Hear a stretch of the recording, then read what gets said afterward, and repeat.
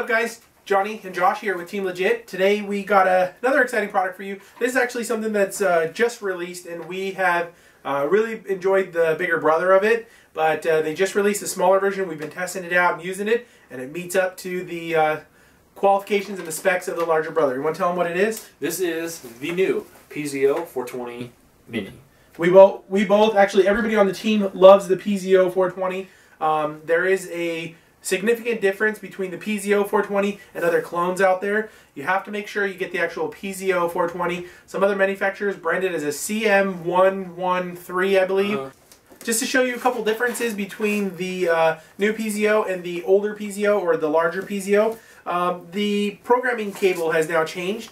They got this little two-plug positive minus little control board here, and it's got a little toggle up, down, and then the center button is now the enter button. Yeah, because if you guys remember on any of the original stuff, it came with we actually have one laying around, don't we? Yeah, we did. Okay, so this is one of the original boards, and not only were these really clunky and kind of, not user-friendly to use, sometimes the buttons weren't wired properly, so you'd be like pressing sideways and it's going up and it was all over the place. So they're okay, but just forget those. We got a whole entire drawer full of these. Yeah. So, and then they went to this same joystick style one, which these are awesome. I love these little guys. But problem is they had a bunch of plugs on them, and I remember on my Legit Wing, I crashed it because I do that a lot, and I destroyed there's like, this used to be like a 5 or 6 pin connector on the backside of the control board. So the newest rendition of these, because it is the Mini, it just has these two prongs which go into here,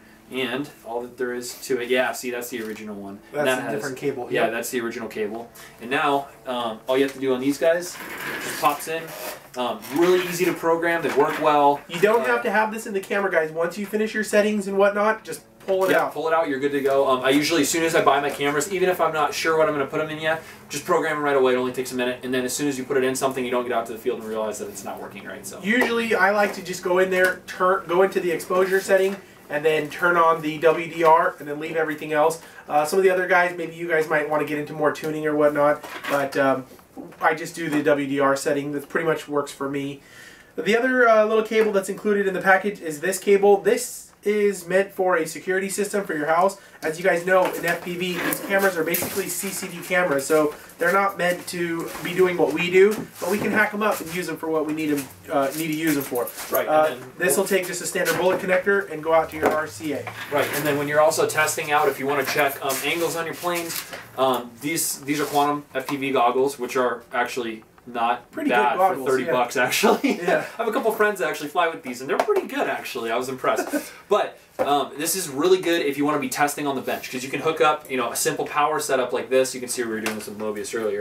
Yeah. But all you have to do is hook this up into here. You can wire up your power into it, and you'll be all set to go for extra. This will give you like a live view, so you don't have to power on your video transmitter, your ground station, whatever. Yeah, exactly. So it'll let you get in real quick and do what you need to do. Exactly. And then lastly, they give you this really, really cool new cable. And the reason I say cool is because this is actually geared for FPV.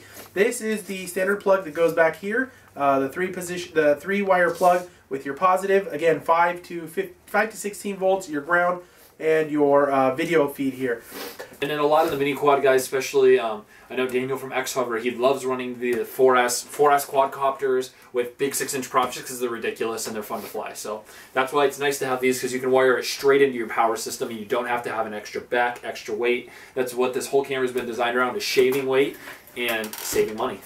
But the other great thing is, yes, guys run 4S and whatnot. Then there's some guys that run 2-cell setups or maybe a 3-cell setup, but you're getting some noise from your ESCs. Well, a lot of you guys run these immersion 600 milliwatt video transmitters. They also have the 250 line. They also have these now in the 2.4 gigahertz, but they're all basically the same platform, just different power outputs and frequencies. So Josh is going to show you real quick how this would plug in if you were going to run it off of something else. Right. So with these guys, a lot back in the day, these used to come with all kinds of different kind of plugs and whatnot on them. So I remember on, which rendition was it? I think it's the Pz0420N, which is the last version of it, which is the plastic cased one. They came with just a bare plug that you could customize with these. Now it's become even more user friendly than that. This is a ready-made RC camera, so I'm talking about. this comes really super customizable because I know that the Boscam polarity and stuff on it. Yeah, this one doesn't have the tape or the shrink tubing on it, but all the polarities and everything totally different. I have toasted cameras like that, so make sure if you're switching from FPV transmitters, tech tip, always check polarity before you plug anything in, power anything up. So this guy is really easy to use. This is all how it works. Yeah, wrong one. Yep. So this is all. Let's see, that's why you got to double check. Josh somehow breaks everything. They call me the wrecker. Yeah, if you ever watch Top Gear, they call a guy Adam Farrar the wrecker. I'm the FPV wrecker. All this stuff, it's really easy to plug in. So you're gonna have your 5-volt and ground on the outside here, which are switched on the Boscam, just FYI. So all you're gonna do is take this guy, plug it right into these pins on the back side of the transmitter, and then this is your video feed, which is different on the Boscam transmitter. So always check everything. And then just plug this guy right into your ground thing. Actually, I think on the Boscam it's in the middle, but the polarity is reversed. Yeah, the polarity is reversed, and like I said, I have toasted cameras like that. So be careful. And another thing to note too is the difference between the immersion and the Boscam. This puts out 12 volts to your camera. This puts out 5 volts. So if you're running the 12-volt camera, awesome. If you're running the 5-volt camera, not so awesome. Another way I have destroyed a camera.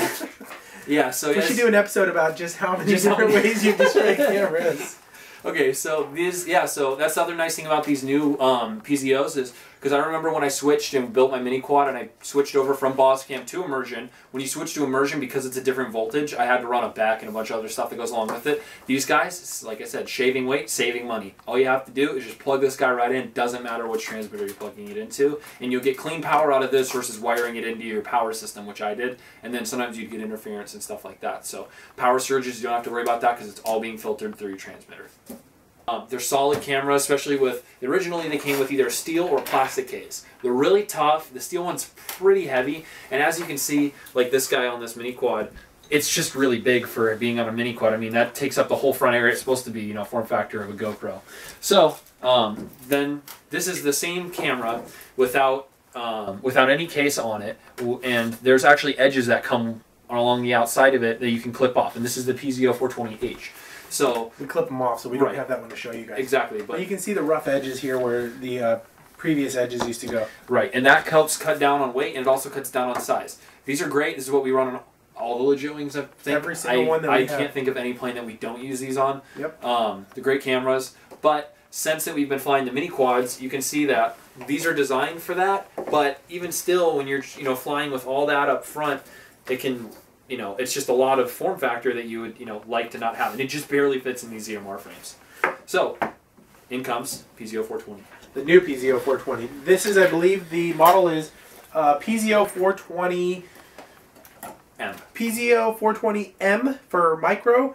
And then this is the L28 model, which is the 2.8 millimeter lens. And as you guys can see, this thing fits in here really nice and tight. It actually, nice and compact. It's actually a really good fit. So this camera opens up a lot more different options for you guys when running different setups.